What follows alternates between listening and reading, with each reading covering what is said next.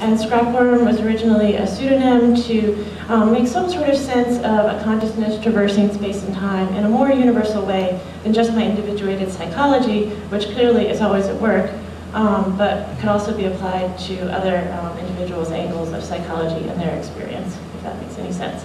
So, nebulae, light years, and memory, astro-timescales, consciousness, and thought. So even though I'm going at this as a way to psychologically understand our relationship to time, I also want to relate it to the speed of light, our exploration of space, and how time can be variable as related to the speed of light and different concepts that jump off of Einsteinian relativity and look through space telescopes. So as we consider the collective and individuated experience of time, first we need to talk about what is the present. We can call that now. I'm going to talk about the ideas of Julian Barbour, who's a theorist, astronomer, that puts forth a theory about every flashing now. We also have to consider what we inherit from the past, both in the biological structure of our evolved brain, and also, as Heidegger would put it, more in technocratic, inherited, or historically indebted memory structures. The third thing we need to consider in this, since we do live in a dualized time space, and we have past, present, and future, is this creative impulse to project an imaginary idea of the future, and then in this continuum with which we find ourselves to enter into that and either see our visions actualized or see a difference between the visions we imagined and the change that resulted as these passing transformative presents occur.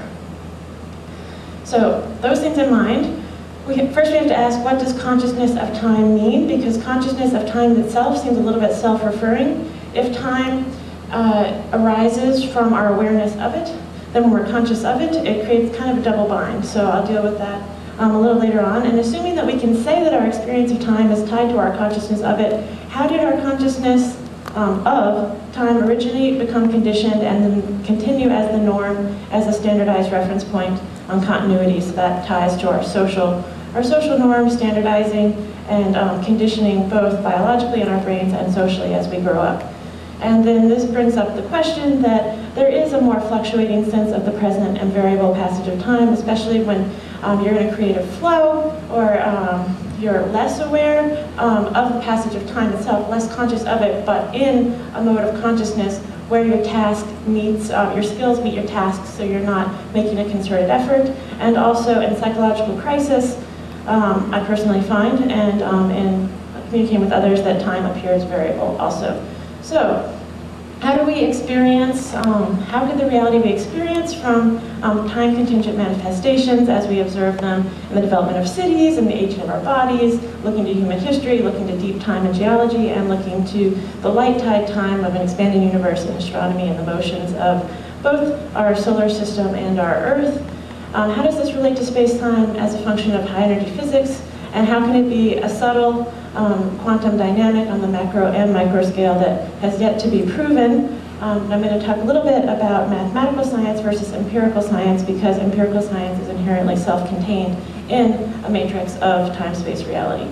So, I mentioned Julian Barbour before. I'm going to bring up a little video of him depending on if we have time, and you can tell me if I'm sound manic and I'm going too fast, but I'm trying to pack some stuff in and also cut some stuff out. So when Newton established dynamics, he claimed that the phenomena in the universe, especially when it related to inertial motion, unfold in an infinite, invisible, and absolute space.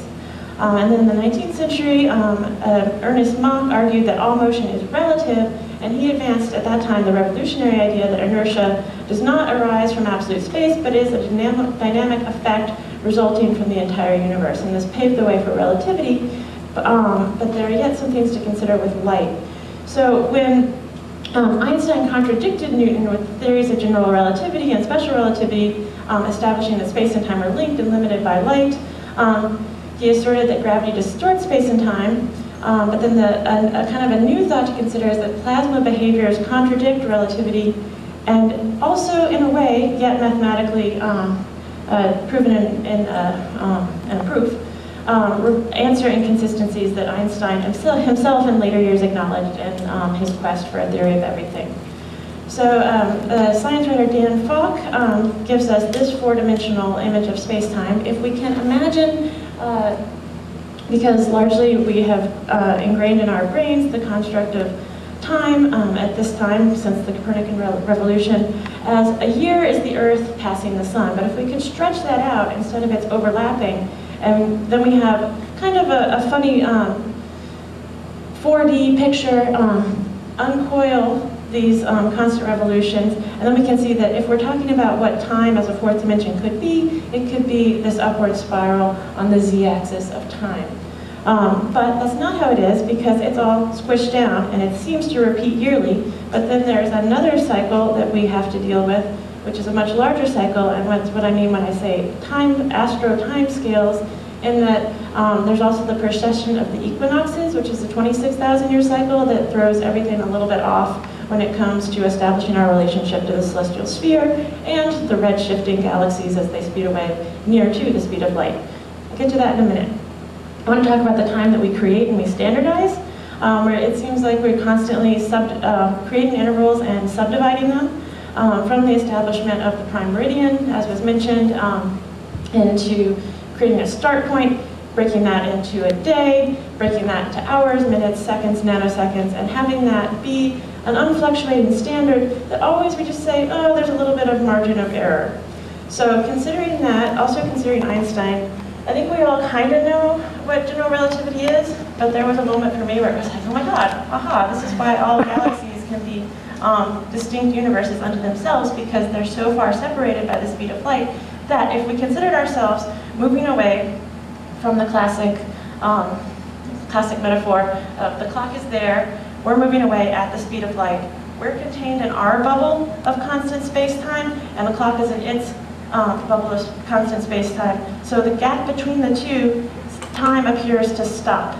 The clock would appear fixed. We're in our own bubble because we're at the motion of the speed of light. Yes? 5 minutes? Okay. Because the light focusing on the image of the clock is meeting our time at the rate we're moving away from it, everything is in its own, we could call that dimension, reality, or time scale. And that when we look to distant galaxies, they're moving away from us at near the speed of light, and that's an astronomical amount of time to consider.